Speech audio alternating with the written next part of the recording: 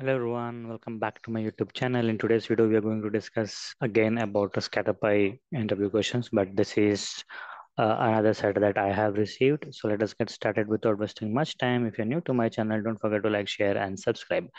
So here we go. So this is set to like I said, and the role is for a senior Tableau developer. Like I said, Scatterpie is actively hiring for various roles across various locations. So start applying if you have not already. So, I have got a few interesting questions. First thing is VLOOKUP, how to apply VLOOKUP in Excel. So let us see that. So what I've done is I have taken a data set with this. Okay, like say I have employee ID, name, location, salary, and age. So based on that, VLOOKUP is a very powerful function that is there in Excel. Okay, so what I'm doing is I've taken few employees here. Okay, in a separate tab, sheet 2. I want to search if this employee is present in my sheet 1 or not. Okay, again I'm repeating, I want to search if my employee ID in sheet 2 is present or not. Okay, so based on that I want to display here. So simply how can I write here? Okay, equal to, your formula in Excel starts with equal to. Okay, and I'm writing VLOOKUP. Okay, open the bracket. So what do we want to search? We want to search this employee ID. So I'm selecting this column 2.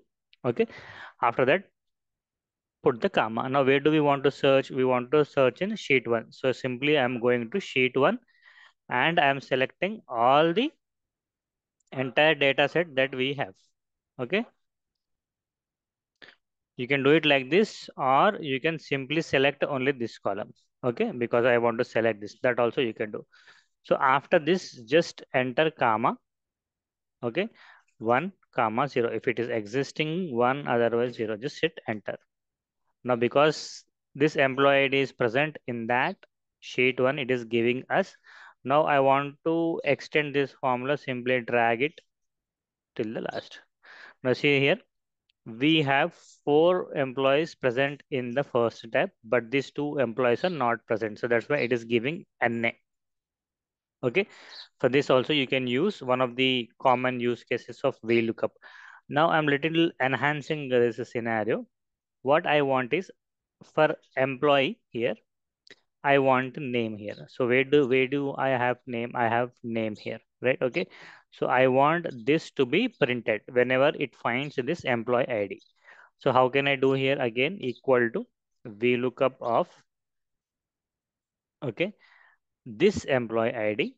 Okay, again, search this employee ID if it is present or if he is present in this entire sheet. Okay, so I'm selecting the entire data set now. Okay, if he is present, give me second column here, right? Because second is employee name. So I'm writing 2 comma 0. That's it. If I hit enter, we got name. Okay, like that I can do. Now if I want to pull till the end, this way I can solve this. Okay, now if you want third column location, you can just enter 3 comma 0, or salary, 4 comma 0, or age, 5 comma 0, whatever you want, you can give it here. Okay, instead of 2 here, if I give 5, it will give me age. If I want location, I can give 4. So like this we can solve. So thing is, we need to know this formula, otherwise it is very important. So 4 is salary here. Okay, so that's about, we look up very important function in real time. From data analyst perspective also, this is very frequently used. Next is, what is self join? A join with the self table or the same table is called as a self join in SQL. Again, what is window function? We have seen window function yesterday in this. Okay, we got new question here again, how to find new and repeated customers. Let us try to find out that. I am trying to go to Tableau and I'm trying to take my order date.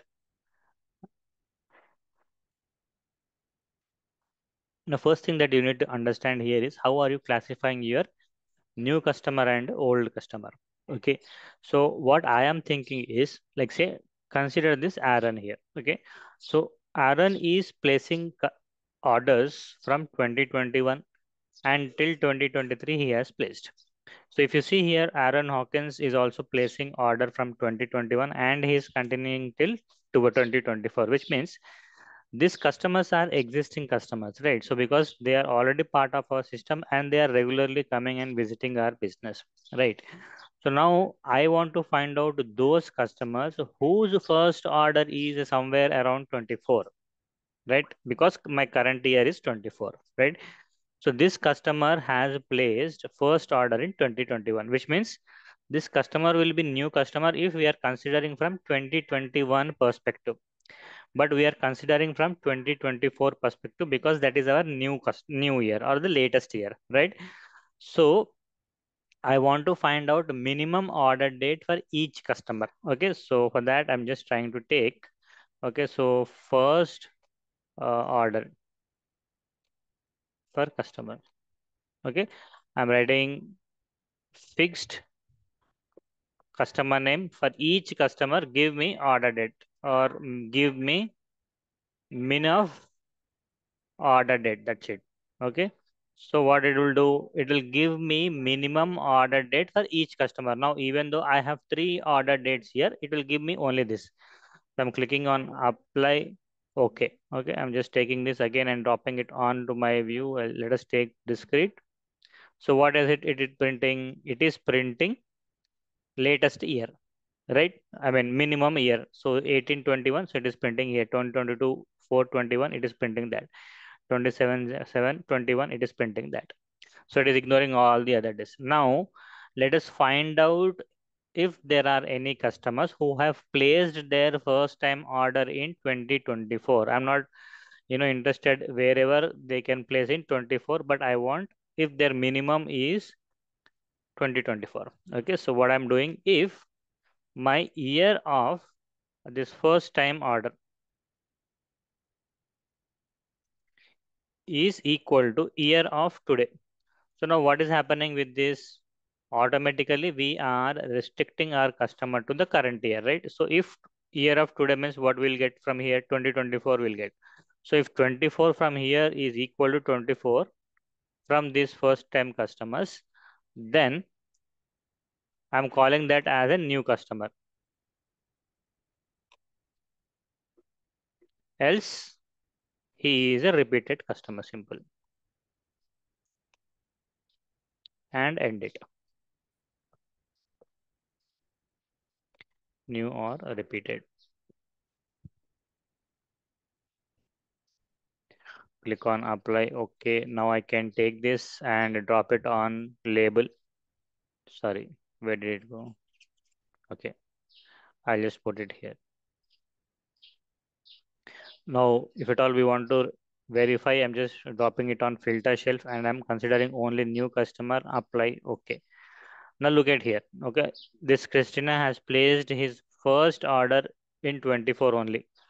This Chuck has placed his first order in 24 only, which means these are latest year customers. Clay has placed his order in 24, like that. So we can use this in a calculation, or we can also use this in filter shelf. Okay, so that is how we can find out if a customer is a new customer or an existing customer or a repeated customer. Next is create a view or create a wish based on parameter selection on MTD, YTD, QTD. So here user has a view something like this. Okay, like say category you can take. Okay, and you can take maybe order. Okay, now what user want is he wants the parameter. You can create a parameter here, but it will have list of values. Like say I'm just taking select.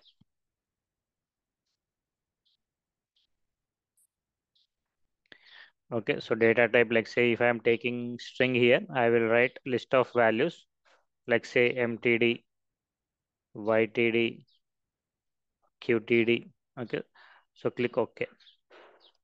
So again, show parameter. Now you have to write a calculation for each of this. MTD, you have to write a calculation. YTD, you have to write a calculation. And then QTD, three calculations you have to write. And then again, one common calculation where you will write something like this. Case of your select value, your parameter. Okay, when it is like say QTD, then you have to take QTD calculation, like say sales here, like that. So when it is MTD, you have to take your MTD calculation that you have written, like say profit, something like this, and then you have to end it. That's it. So this way you can solve this scenario. Okay. So I think that's it from my side in this video. I hope you have learned something new. If it does, don't forget to give your valuable feedback in the comment section. See you in the next video. Till then, bye bye and have a good day.